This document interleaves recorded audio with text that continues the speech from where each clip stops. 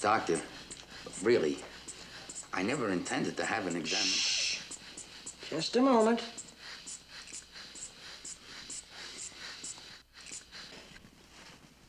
Blood pressure's a bit low. Well, that's normal for me. Look, doctor, really. I know you came here to ask me questions, but a checkup never hurts. Now, do you get enough exercise? Well, I walk a bit.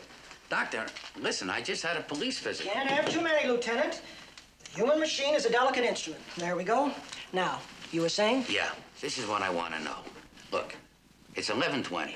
Mr. Williamson hasn't shown up for his appointment. Now, was this just another routine checkup? When you have a heart condition that needs a pacemaker, no visit is routine. Now, you can roll down your sleeve. Oh, yeah. No, what I mean is this. Was this particular appointment any more or any less important than the others? Well, let me put it this way. If Bo Williamson doesn't get to me, or any other specialist, he's running a grave risk with his health. Well, why is that?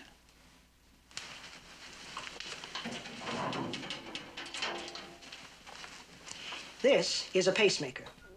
You mean it's that big? It runs on miniature energy cells.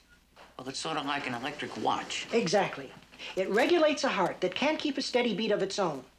Now, every year or so, these energy cells have to be replaced, or the pacemaker becomes erratic, causing the heart to malfunction. In other words, you could die. Put simply, yes.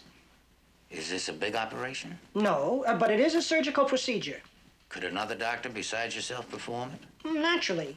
But knowing Bo Williamson, I seriously doubt if he put himself in the hands of another stranger, no matter how competent. I see. All right, Doc. Listen, I want to thank you very much for the time and for the checkup. Well, it wasn't much of a checkup, but you're welcome.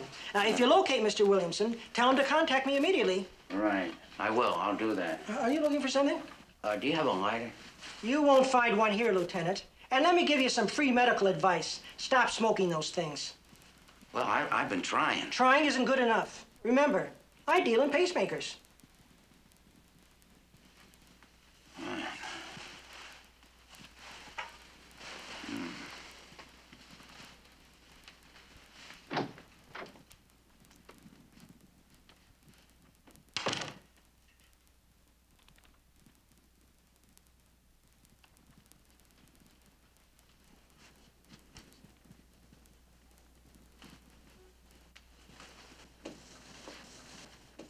Well, lover, you satisfied?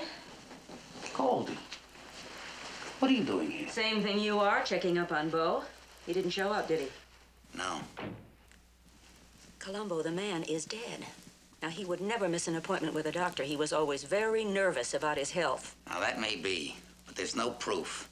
There's nothing solid to go on yet. Columbo, what does it take to convince you that I'm right? His body? Just one more thing.